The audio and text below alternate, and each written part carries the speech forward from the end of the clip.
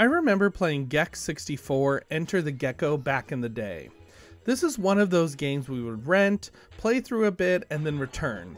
I never really gravitated toward that game like I did Banjo-Kazooie or Super Mario 64, both of which are still my all-time favorites. I definitely never played Gex 3, Deep Cover Gecko, or at least I don't remember ever playing it. Gex always confused me a little bit.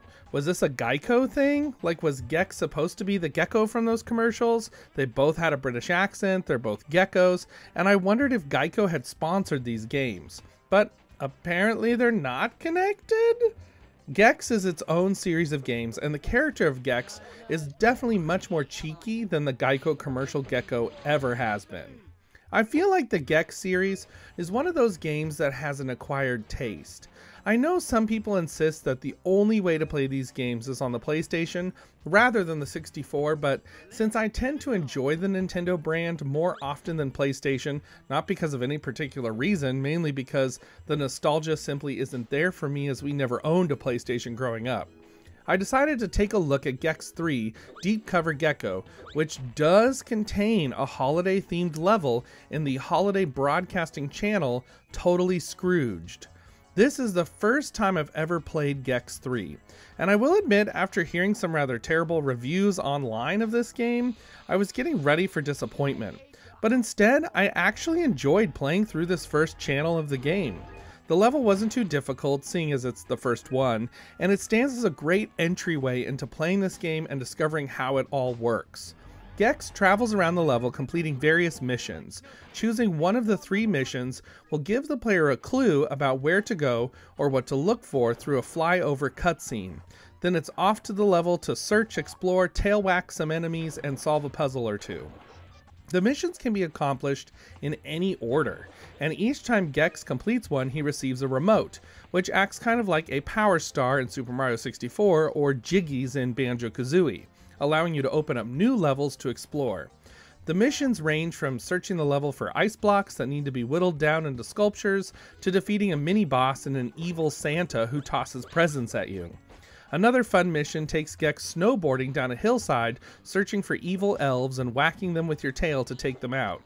When you complete a mission and collect the remote, Gex exits the level and you have to go back in and restart. This is one of those really annoying features of early collectathons where you often had to leave resetting your counts for many of the collectibles and having to start completely over. Here there are blue beetle medallions Gex collects, which once you've found them all, you receive another remote. But that counter for beetles restarts every time you find another remote, which can be really frustrating, especially if you're collecting most of them on your way to another mission's completion and have to start from zero because you picked up the remote and exited the level. The enemies in this level did not prove too difficult at all to fight, mainly consisting of elves who ice skate, run around with presents, or snowboard down the hill.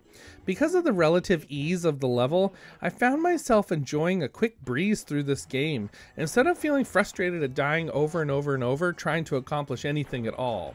Sometimes this game really shows its age, though, with the pesky camera controls. There were a couple of times I couldn't get the camera to move the way I needed it to be able to see and aim Gex towards a particular spot.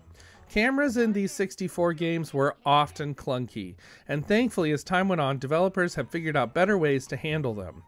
There was also one particular place where I found it extremely difficult to get up onto a building that clearly had an item I needed on top of it. I kept trying to use Gex's spring jump, and for some reason, at times the jump would send me really high, and others it wouldn't send me high enough. There was also snow on the roof, which made it slippery, and I found myself falling back down to the snow too many times to count. Okay, so here's the moment. This is obviously a holiday Christmas level. So how Christmassy is it? Well, we've got snow, so check. Christmas houses decorated for the season? Check. Dancing candy canes that talk to you? Check. Elves, Santa, toy soldiers, snowboarding, a literal North Pole, ice skating, mailboxes with beetles inside.